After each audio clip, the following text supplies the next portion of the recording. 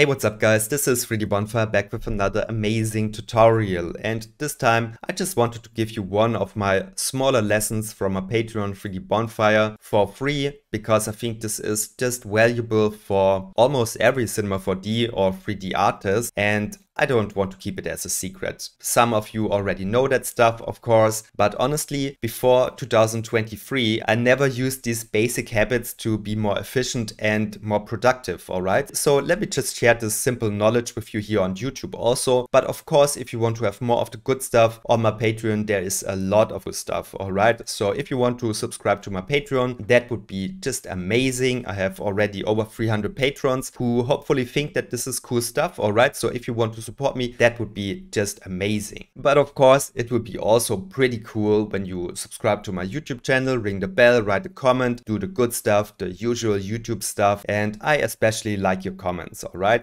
So just if you feel that this was helpful, just say, hey Markus, that was cool. Other than that, you can find some free stuff on my Gumroad, alright? So maybe you want to have some cool wallpapers for your huge 4K or ultra wide screens, then just download these wallpapers. You can also follow me on Instagram, it's Markus3D, to see my latest artworks. And other than that, let's just start with this Patreon exclusive class now on YouTube, because I think this knowledge should be shared with everyone. Alright, so let's just start with the lesson. Hey, what's up guys, this is 3D Bonfire back with another amazing tutorial. And this time it's kind of a dry topic, but I think it would be really beneficial to set up a default scene, so you don't always start with this blank scene and you don't have anything in your scene. So for example, it could be helpful to already have a little hierarchy here, and in addition have some layers where you can put your objects onto it to just have a more structured approach to your Cinema 4D scenes, and maybe set up at least two really important buttons, alright? So over the years, I honestly never used the default scene, and I'm pretty sure that I lost some valuable time by always setting something new, something like scene, alright? I already spelled it wrong. Often I just use nulls and do something like this one to separate my objects, but I think it would be really helpful to have something like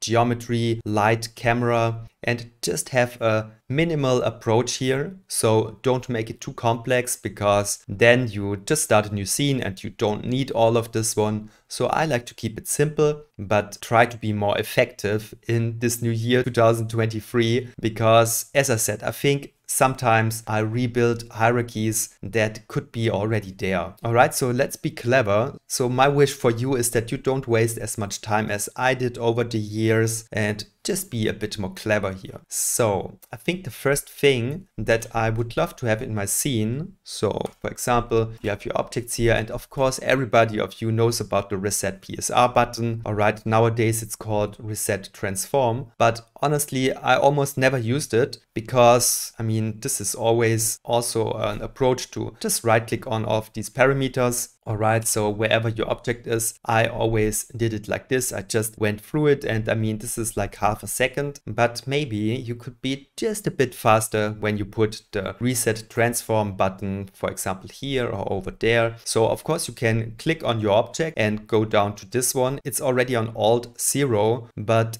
I think I'm just not a big fan of pressing two buttons.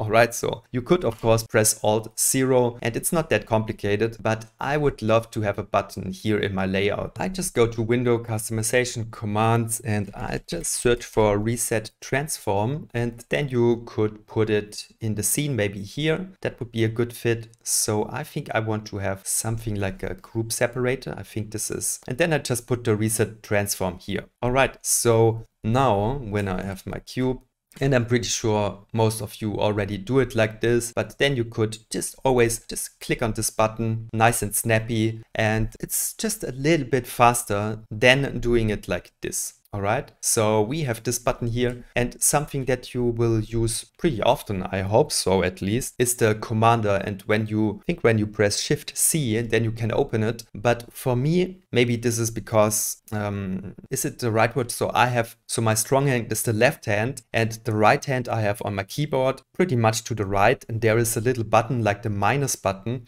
which is the top button on my keyboard, where just my finger is always almost laying over there. So this is where I have my commander, and in your case it will be on Command C. But it's sometimes for me, it's just slower when I have to press 2 buttons, and I just have it over here where my hand is already laying naturally on my keyboard. So you could also put your commander when you search for it.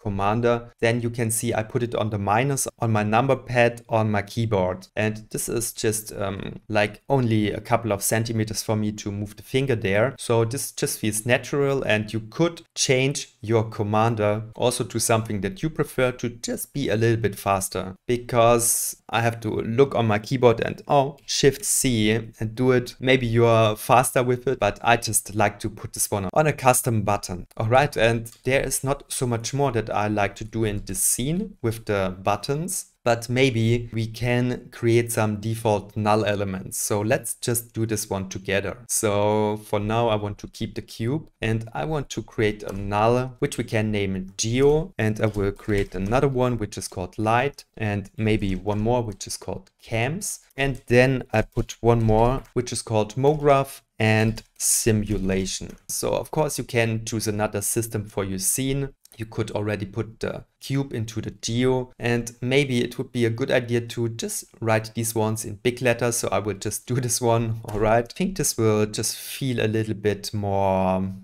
important. Okay, so let's also put the system into the layers, and you can see I already did this one. So I have a layer for the geo, for the cam. Let's put cam up here, maybe lights and MoGraph. So you can have it like this, and yeah, just put the geo on the geo, cam on cam, lights, and this one onto the MoGraph, and this one onto this one. All right, I think you can also change the colors here. So just search for something that you like and what makes sense for you. I just went with these colors here. And I think you can also give this one the color to the same color to make it even more stand out. All right, so when you select all of them, then you just have to make this one visible. So you go to the icon, and then you can set this one to the display color. All right, it somehow just worked for the first one, so let's just go through them. Oh, okay. Something is wrong here. Okay, I think I have to set all of these ones to the layer. All right, so now it is working. You can see that when we set this one to the display color, then all of them will also get this color here. With none, it will be white, but now this looks really colorful here. Okay, you can make it even more interesting by clicking on the icon. So let's just load another preset here. So for example, this little goat.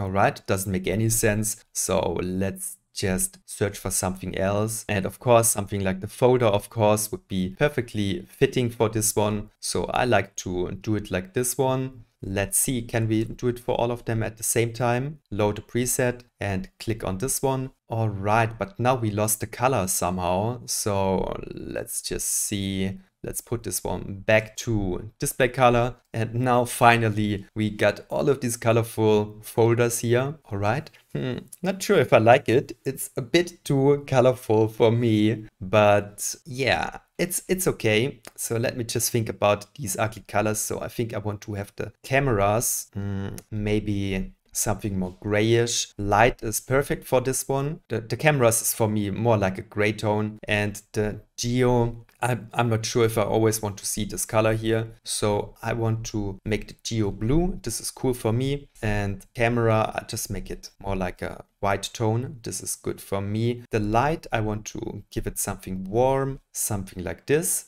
That makes sense. And MoGraph feels for me like a green tone. Yeah, that's cool. Let's just see. Maybe I want to have MoGraph on something like this. All right, I just like these colors more. Now you can't see the folder icon so good, so I just switch this one to...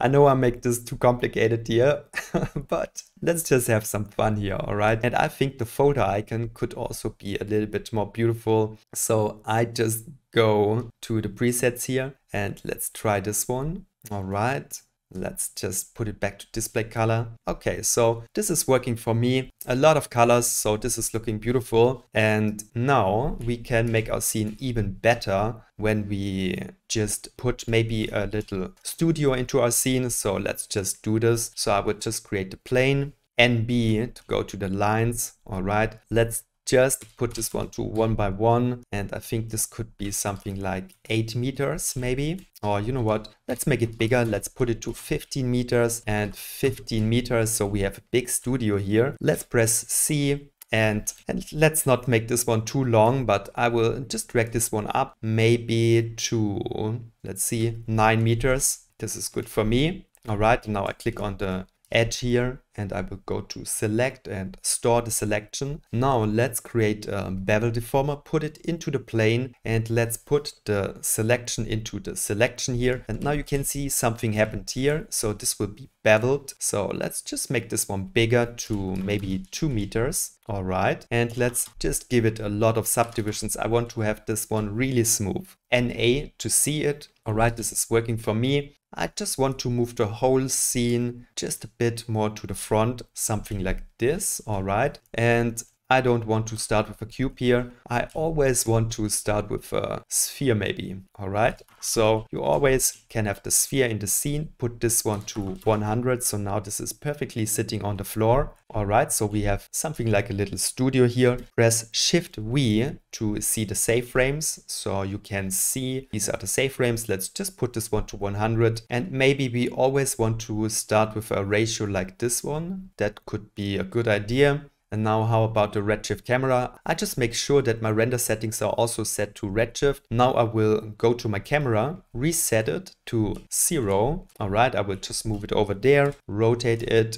180, move it up, something like this. All right. Maybe, yeah, this is fine. Let's just have this one at 180, like a human figure is standing here. Let's put it to 0. Let's put this one to 8 meters. And now we would have a default scene like this one. Maybe we also always want to start with the redshift render view in our scene. All right, so I will just do it like this. And maybe we are sure that we always want to have some default lighting in the scene. So I will just go to the dome light, put a dome light into my scene, and let's just choose a dome light here. All right, so I choose this one, bathroom heart here. Okay. So this is from the site from Maxime Ross, and he has a couple of free HDRIs, so this is perfect. I will just try to move this one maybe to a light setup like this one. So we have a strong light coming from here.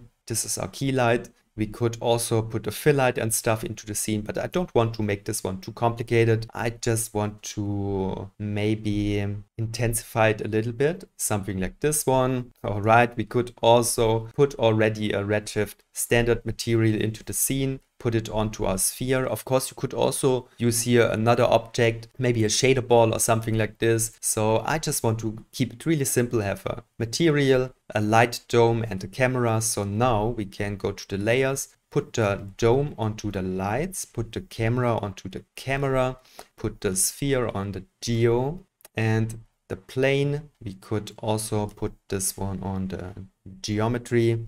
And now I want to just move these elements into the geo, the camera into the cam, and the light into the light. And we could start with something like this. All right, so let's just save this one as a default scene. So I will just go over here to Windows, Customization, and save this one as a default scene. So now we could close Cinema 4D, and it will always start with the scene. Maybe just one small thing that I like to change, because most of the time I will fire up the redshift renderer later. So I will close this one for now, and I will also press Shift C and get rid of the borders to keep this one really simple, because most of the time I start with modeling and stuff. So I will just keep it like this one, and I'm not even sure if I like the sphere in my scene. So you could also get rid of this one, but yeah, I will keep it like this one. So save as a default scene, and now I will close it and fire it up again, and let's see if it works. Alright, and I just fired up Cinema 4D again, and this is my default scene, so everything is working perfectly. So from now on, you can always start with a simple hierarchy and a simple scene like this one. Maybe in the future I would get rid of the sphere and just keep it simple like this. And maybe one more thing, I would also go inside of this one, go to the dome light, and I just don't want to see this always in the background. So I think I would start with something like this to not be in the camera actually to keep it like this one, just to have a basic overview. So I will save this one more time, save as a default scene, or you know what, I will also make this one smaller. Now save it one last time, and now from now on I will start the whole year 2023 with this simple layout. Alright, thank you so much for your time. I hope this was beneficial for you. See you next time. Bye everyone.